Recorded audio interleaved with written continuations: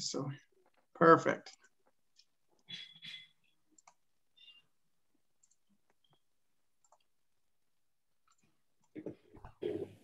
Perfect. Okay, so good evening, Maria and Tacity. You're kind of going to get the personalized presentation today.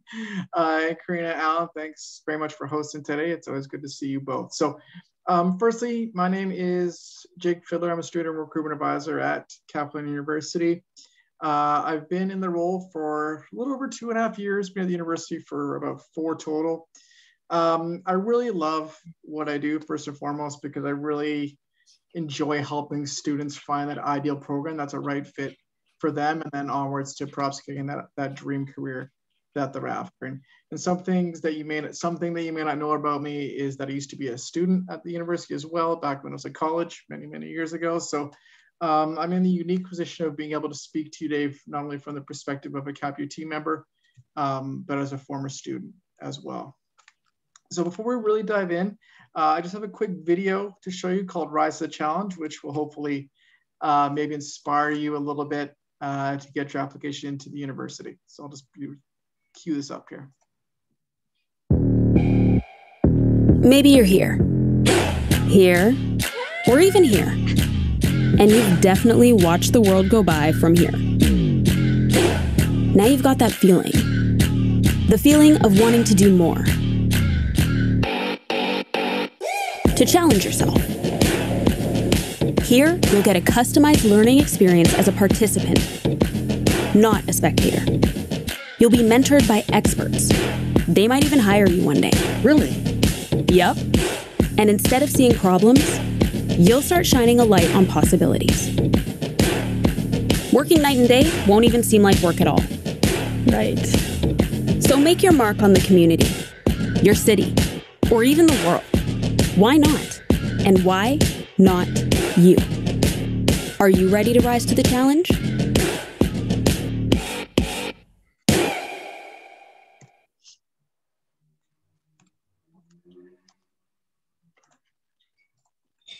Excellent. So why choose Capilano University? There are really a few reasons why you should think about us as your university of choice. One is we are a teaching-based institution as opposed to a research-based institution. The main difference there is that a research-based institution, the main aim of their instructors is really to conduct research, obviously, as opposed to a teaching-based institution where the main aim of our instructors is to impart a top quality education to their students. So for example, you're never gonna find a TA or a graduate student in our classrooms grading your 2nd, 3rd, and 4th year papers. We do have the smaller class sizes at the university as well. Average class size is 25 to 27 students. So what that means is you're going to be a lot less anonymous when you're in class with us. Teachers are going to know your name. You're never going to wander into one of those big 300 and 400 person lecture halls that I know can be a bit daunting for some students. So what we really offer is a nice transition from high school life into post-secondary life. We really like to promote experiential learning. One way we do that is through the use of hands-on projects and other assignments that you become familiarized with. Another is through our instructors themselves, who are all experts in their fields of study and come to us for several years of job experience that they're more than happy to impart to those students that ask them about it. And lastly, through the use of work co-ops and practicums. Some fast facts. So we do have a student enrollment of about 9,600 students. Each of them enrolled in one of our 90+ programs that is inclusive of 14 bachelor degree programs as well. And I think perhaps an underrated stat is that 95% of our alumni are currently satisfied with their level of education. So a lot of our graduates are excited to come out of there and really hit the workforce. This is our program page. It does mirror what's in kind of the centerfold section of our view book, which you can download in the chat. But there are 5 faculties that you can choose from. I'll kind of go through them one by one for you and give you kind of a list of highlights that I think are in each. So the first is our Faculty of Arts and Sciences. So the arts is made up of the School of Humanities, which is things like English, art history, philosophy, your languages are in there. Our School of Social Sciences are the ologies. So that's your criminology, your psychology, and your sociology. And then in terms of highlights, we do offer a Bachelor of Arts with a major in interdisciplinary studies. So that's where students will earn credits from across the humanities and social sciences, as well as the science, as well as science as well. We do offer a STEM program as well. We do have our 2-year Associate of Science degree. It is offered with the biology pathway. And I always like to hype kind of our engineering programs too. We do offer a engineering certificate, which is a 1-year program. The other side of that is the engineering transition diploma, which is a 2-year program. Both of those transfer into second-year engineering over at UBC and UVic as well. Our Faculty of Business and Professional Studies does contain our 4-year Bachelor of Business Administration degree. That is a 4-year program. One of the cool things about this one is going between years 2 and 3, a student is allowed to pick a concentration, which is really just CapU's version of majors and minors. So they can range anywhere from financial planning, human resources, international business, accounting, and marketing. I think that's all of them. CapU is also the only institution in Western Canada that offers a paralegal degree, which is a 4.5-year program. Cool thing about this one, there's a practicum component in there too. So you actually be placed in a law firm in downtown Vancouver, learning the business in order to graduate from the paralegal program. So anybody interested in working in that kind of arena, highly recommend looking at it, even if you also have plans on becoming a lawyer as well. The paralegal is a good program to get into. And in fact, if you are accepted to law school, that first year of your law school tutelage can be used towards that practicum component in the paralegal degree.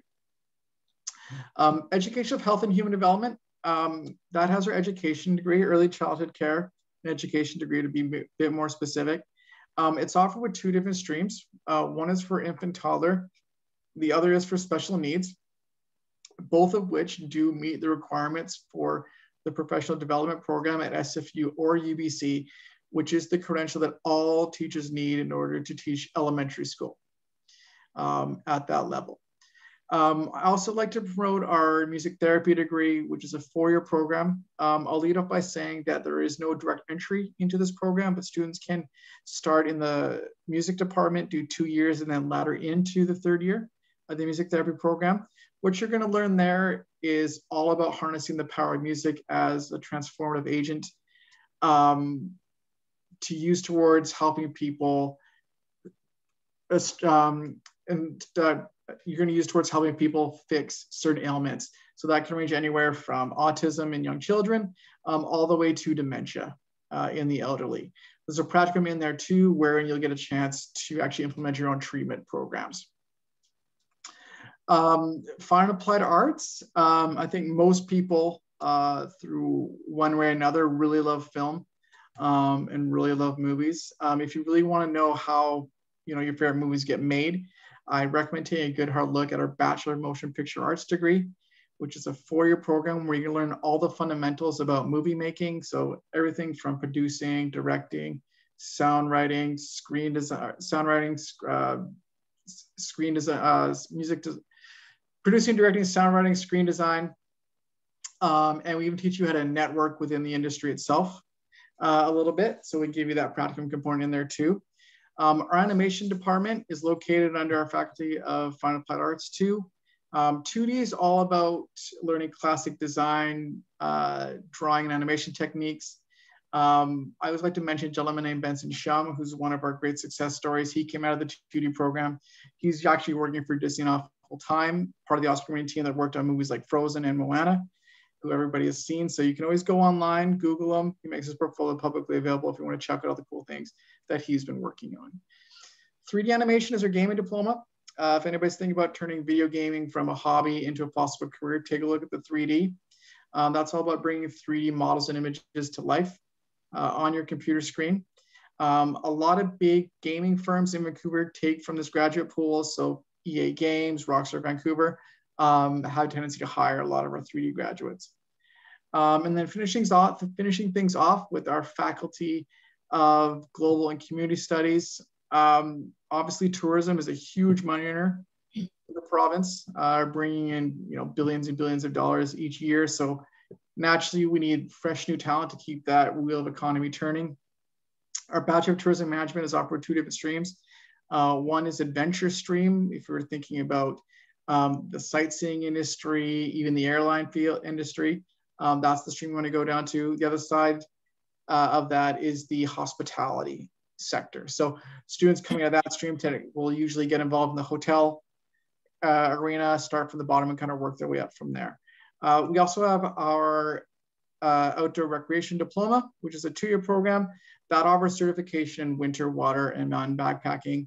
And one of the perks of that program is, you're really not spending a lot of time in the classroom there. You're out taking hikes up in Whistler, or you're off in a kayak over in Tofino somewhere. So that's, if you like the outdoors, if you're passionate about being outside, this is the program you definitely want to take a look at. Financial aid awards. So we have closed for entrance awards for this year, but they will open up again for those starting in fall 2022 on October 15th, and they'll run through until March 1st, 2022. In terms of value, they do range anywhere from $500 all the way up to $56,000 for some lucky CapEx scholarship winners out there. So depending on your program, that could potentially mean a full ride. In terms of qualifications, a lot of them are academic based, but that's not the entire story. Things like extracurricular activities and volunteer experience all factor in terms of the complete application for our entrance awards. We do still currently have smaller term-based awards that you can apply for. If anybody's starting the fall, they run from July 5th, which is the course registration start date, through to about the ad drop deadline, which is around the 3rd week of September or so. Student loans are held to the province, Student Aid BC, so you can go there if you want to know more about that. And if you would like further information about our own entrance awards or term awards, you can contact our financial aid department through the link you see on the slide there. So applications, applying to CapU is very easy to do. And at its core, it really involves 3 steps. So the first step is applying through Education Planner BC, which handles the applications for all of the universities, most of the universities, I should say, within the province. The second step you want to undertake is submit your supporting documentation, which you can upload directly to EPBC. For grade 12 students, this is going to be either your final grade 11 grades or your proof of grade 12 grades. And on the basis of that, you'll be granted conditional acceptance into the program of your choice. The last step you want to undertake under within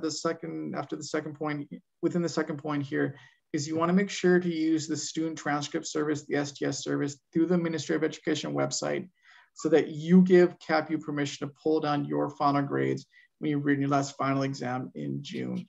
Now, we're looking to incorporate the XML transcript process.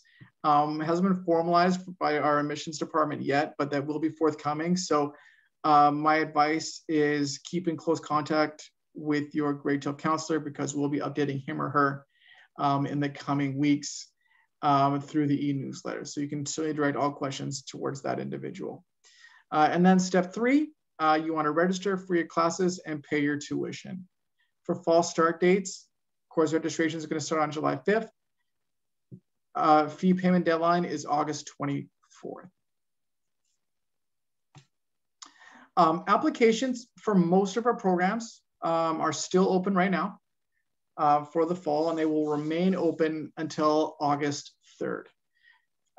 If I'm talking to any grade 11s here, applications for fall 22 will reopen again in early October this year. And then once again, that cycle will run through all the way to August next year. If you know what CapU program you're interested in, I always highly stress that you should get your application in early for reasons such as you don't want to miss important deadlines, you want to be eligible for entrance awards, and you'll also have a chance to receive one of our fantastic new admission packages, which went out to, I think, the first 1,700 approved applicants this year, and we keep improving upon it. So it was actually really neat. Here's what the STS page looks like. So this is through the Ministry of Education site. It's where you're going to go to give CapU permission to pull down those final grades, as I mentioned a couple slides ago. And don't forget, any questions you can direct towards a grade 12 counselor. He or she should be very well informed of this process, as well as any changes that will be forthcoming from our own admissions department.